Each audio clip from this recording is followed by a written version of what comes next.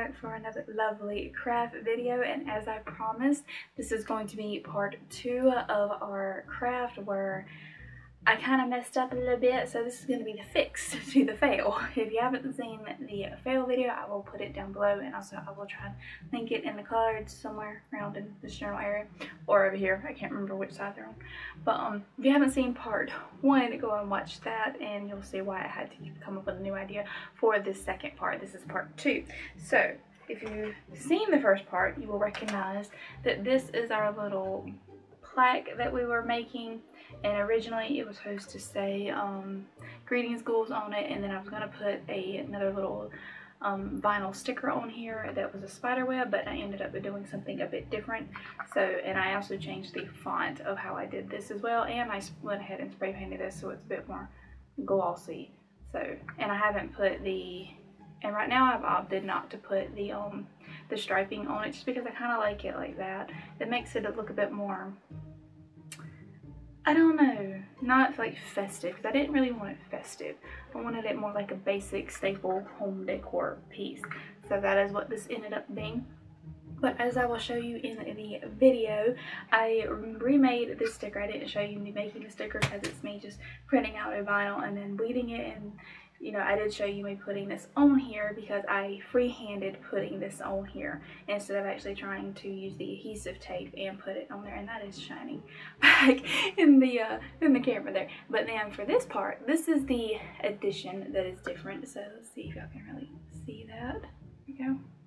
That is a real spider web on there, and I'm going to show you exactly how I got the real spider web on there because I thought it would look better than me just putting a regular sticker on there. I mean, anybody can do that, yes, but anybody can find a real spider web that has been abandoned by its little evil creator. I don't like spiders, but I like their webs. They're pretty, honestly. They're pretty little works of art. But if you can find one that's been abandoned, then you can go ahead and use this technique to put this on pretty much anything. I've been doing a lot of spider web art that way because we do have a lot of spiders that they'll abandon their webs, and then I'll go around and find them, and then you'll see the webs pop up somewhere else because they've just decided to move depending on how the light is going. So we have a lot of those. I live in the woods. There's a lot of spider webs everywhere. But I'm going to show you how I did all this, and then as a little addition, you know, just something very quick and simple, I'm going to show you this cup that we made. So I will go ahead and cut to the video, and then I'll meet you back when we're done. Alright everybody, so we are here for our craft video. This is going to be the part 2 of our craft fail. Remember, I said I was going to show you how I was going to fix that little board that we made, or the little plaque that I was working on that ended up looking horrible. So here's what I've done so far. I just went ahead and repainted it off camera. That way you didn't have to sit there and watch that because you've been watched it once. But I did go ahead and just repaint it. I hit it with some spray paint, and then I did just a light covering over it with some acrylic paint just to give it more of a, I don't know, more of that brush look. Because if you look really closely in it, let's see here, if you look really closely, you can see like some brush strokes in it, which is what I wanted you to be able to see. I didn't want it to be like completely like gloss and clear. So what I'm going to do with this, because I'm going to show you this, I'm also going to show you another little thing, so it's just not this that you're watching. I'm going to show you something else as well. But what I'm going to do is I'm still going to use my Cricut, and I remade a decal. So this one says greetings ghouls, but I did it in a different font. So what I'm going to do is actually place these individually on the board, like on the little plaque. I have my little tweezers here, my little Cricut tweezers, so I'm going to be using those, and we're just going to place these individually on this without using the transfer tape where it would pull this up. Now I did try and cut out a paper stencil, but where I had the E's and the I's and stuff, it did not come right because it just cut out the letter, and there was no way for me to keep the middle section. So this is going to be the best way for me to do this. Another option that you could do is, I have some right here, is if you go to Michael's or someplace and they have a pack of stickers, you can get these and you can just place them on here to spell out what you want, and it be either in the black if you want to do white, or if you do the black you can do like a pretty orange on it if you want it more Halloween. I want mine as an all year thing, so I'm doing black and white because those are my colors. So let me go ahead and make sure I'll make sure I have it on the right side right here. So this is where it's going to sit. And then I'm going to start, okay, I'm going to start from the end and work my way out so I know exactly where these are going to be placed on the board. So I'm going to sit here and do this. I'm just going to show you a few, and then I'm going to stop, and then I'll show you whenever it's done. But I'm just going to show you. We're just going to pick up a few of the letters. Okay.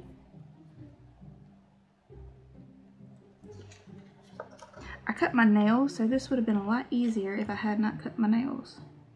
Okay, so I'm just going to take that letter.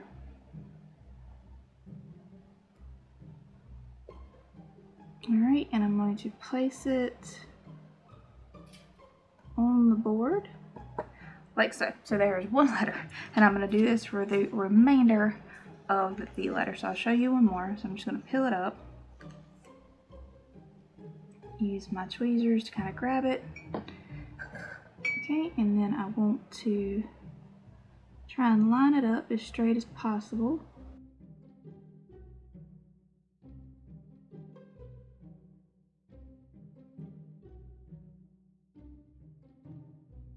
Alrighty, so I'm going to sit here and do this for the rest of the letters, and I'll meet y'all back whenever I'm done with that. Okay, so now that all of that is done, you can see what it looks like. It just says Greetings Ghouls, and I know it's not perfectly straight as it probably could be, but it kind of gives it more of that homemade feel is what I'm gonna call it, since I didn't get it perfectly straight on there. Like, I started out good and then it progressively just got a little bit more messed up, but it's okay. It's homemade, it's mine, it's perfectly fine. So I'm gonna have to go outside and show you what I'm gonna do with the rest of it, because remember in the original plan we were gonna put a spider web on this side. Well, I have a different idea of how I'm gonna do that this time, so we're gonna have to go outside. But before we go outside, I'm gonna show you the other little thing that you can do to kind of, you know, you can do it to spice up your kitchen for the holidays if you want to do it this way, and it's really quick and simple. Now again, this cup came from the Dollar Tree. It was just $1. Now in the store it looked black, and then I got it home and it's actually like a really dark kind of cocoa brown color. I don't know how well y'all can really see that on camera, but it actually is a really dark brown color, but I've already bought it, so you know I'm still going to use it. And then I went with my handy dandy Cricut machine and I cut off another little decal. This one just says spooky. I've used it before in some of my other projects, as you've seen, so it fits in right well with my kitchen. Now again, if you don't have access to a Cricut or you can't get the decals made, you can do the same process, and I've seen they have the big letters at the Dollar Tree, or again you can get the stickers from any craft store like these, and you can spell out what you want to on it. Obviously do a little bit better job than I did on our board to get them straight, but you can use the same thing. I think this would look really pretty if you had the black one and you use the like the orange lettering on this. That would be really cute. So but since my kitchen is black and white, we are going to be using this. So all I'm going to do is just take the cup, find the center right here, and then we're just going to peel off and place our letter. So I'm going to be using this for decorative purposes. If you wanted to use this for functional, you would need to put some kind of sealant over it, some water-based sealant over it, so it would not come off if you washed it, and you would have to hand wash it from that point forward.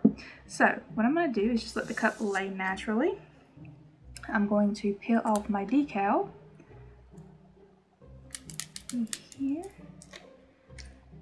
Alright. And I'm just going to place it right in the center. Okay. Like so. I'm making sure all the letters get stuck on there.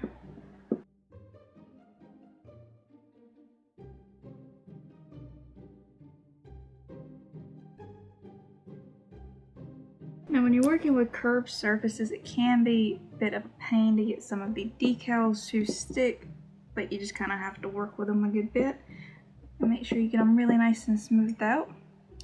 So we're going to go from this side and we're going to remove our tape.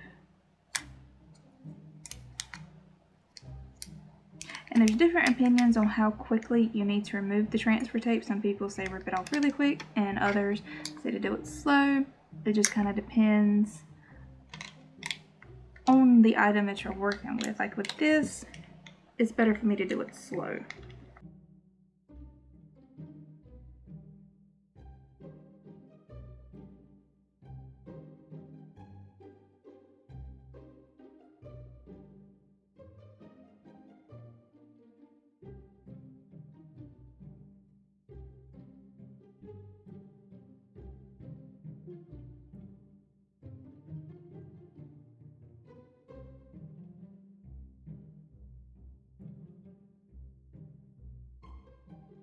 Now that that's done, and you see right here, I have one little spot that didn't sit perfectly, so we're just going to make sure that gets stuck down on there.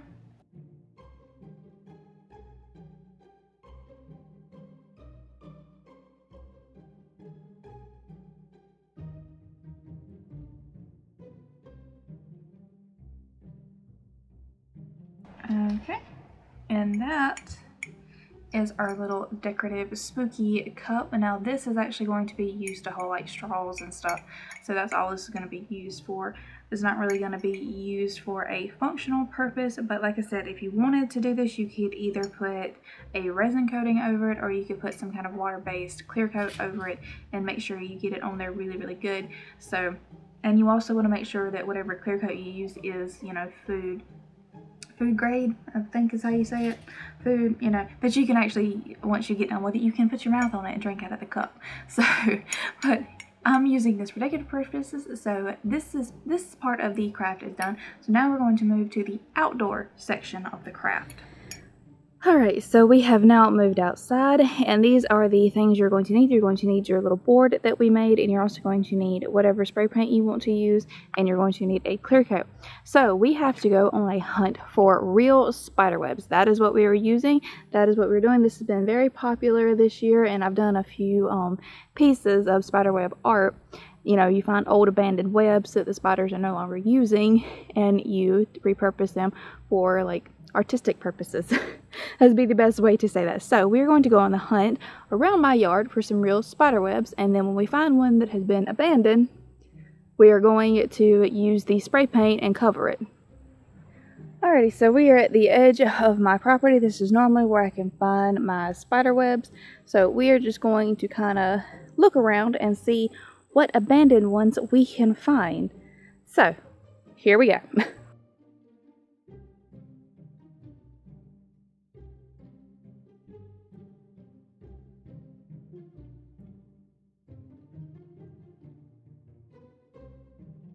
Okay, so it seems that I have stumbled across one. It looks pretty small. You can't really see it, but it is right in this general area. So I'm going to go ahead and use my spray paint.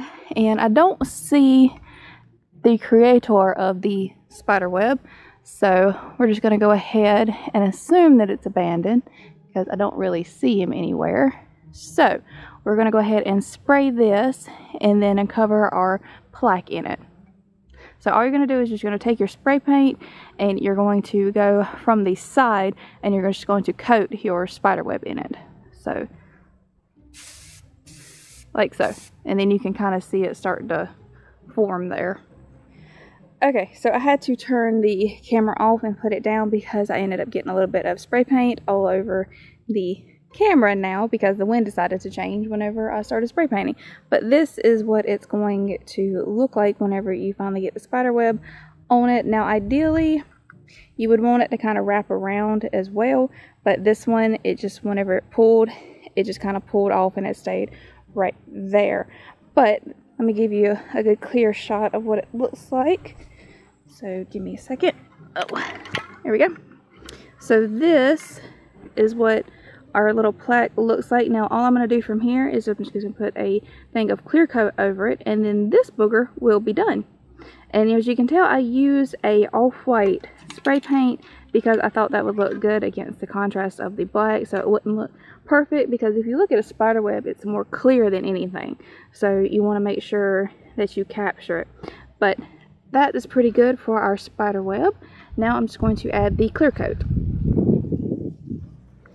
Okay, so I brought it back up here on the porch, and I'm just going to use my clear Rust-O-Leum spray paint and just do a nice coat over it. And then this craft just needs to dry and it will be done. Okay, so good thing I did actually stop the video at that point in time because my camera battery decided to die on me and I have another video to get through tonight, so hopefully we won't have any issues. We will see. But you know, I'm recording in 4K, so it's kind of hard for it. But anyways, I hope y'all found that a little bit simple, and maybe it'll give you an idea of what you can do to decorate your own spooky home. I know in the shop, the next shop update will be the 1st of October. That is what I'm planning for. There's going to be a couple new items on there just for Halloween kind of spooky season. I'll probably run them until they sell out, and then once they're sold out, they're gone, is probably what's going to happen. But so yes, hopefully that gives you some ideas on how you can make your own little spiderweb art. It's fairly simple, you know, you just have to be brave enough. Even me, terrified of spiders, you have to be brave enough to go looking for spider webs, and you know, you might see a spider or two. It's the risky, right? But that is how I did that. If it wasn't that clear, I'll see about making another video if you want me to about really explaining this, but it's fairly simple. You just find the spider web, you kind of go at it at an angle, and you make sure it's like fully coated with whatever paint you are using, and then you just go up from behind and kind of place your object. Say this is, let's see here. So you got your spider web right here, you got your little plaque or whatever that you're using. You want to spray it from an angle, and then you want to come up behind the spider web and kind of push it forward. That way you put the spider web on it without actually tearing it up. Like I said, if you want me to do a more in-depth video about that, I can. It's a little bit difficult because last time I tried to do this one, when I did this one, I got spray paint all over my camera, so, and I just got the camera. I just got a brand new camera and I got spray paint all over it. You know how mad I was, but you know, it's a tangent. But that is that one, and like I showed you, this was just a little side kind of craft because I saw somebody else do this. They actually took the letters from the Dollar Tree and put on here. I think they put boo or something on theirs. I can't remember what craft video it was because I've been watching other craft videos along with making my own craft videos, so because I've been having to look up how to do certain things for certain projects that I didn't know how to do, which I haven't really, you know, those projects I don't show y'all, it's the ones that I know how to do myself, or the ones that I show you. But this is what we ended up making. If you can see, we just ended up putting a little vinyl sticker on here that says spooky, and unfortunately I didn't notice it when I was in the store that this cup is actually brown, but it does show up a little bit more black than anything, so that is why I'm just going to keep it hanging around. But the point of me doing this is I got these cute little straws from Walmart. These were about 79 cents. These are paper straws, and all I'm going to do is just take them out of their packaging, okay? And this is just going to be my lovely little straw holder, and that is how cute and spooky that kind of looks for every day. I need to get some more just so I'll have some. I don't think I'll ever go through these straws, but I do have metal straws and stuff to stick in here as well. So this is pretty much what it's going to look like all year round, and just sit in with the rest of my home decor pieces. So yes, those are our two little crafts there. Hopefully y'all both like these. I mean, they go really good together too. Because can you see this sitting like somewhere like you make coffee or something? It would look really cute. That is the plan anyway. That is the goal. Is it supposed to look cute in the kitchen? That is the goal. But anyways, I hope y'all enjoyed this video. Let me know down in the comments if you want to see kind of more simple little spooky home decor pieces, because I can make those. Like I said, these are fairly simple, and I can also give you alternatives on how to do this. Like I said, you can find these stickers pretty much anywhere nowadays, since it is Halloween, even though they're starting to be replaced by Christmas stuff right now, which is just no. No, it's like it's not Christmas yet. It has its own time. Now is not the time. But that's neither here nor there. So I hope y'all enjoyed this video and my little rambling. Let me know down in the comments what you thought, and let me know what other crafts you're wanting to see that's more home decor related, and I will see you in the next video. Thank you so much for watching, guys. Bye.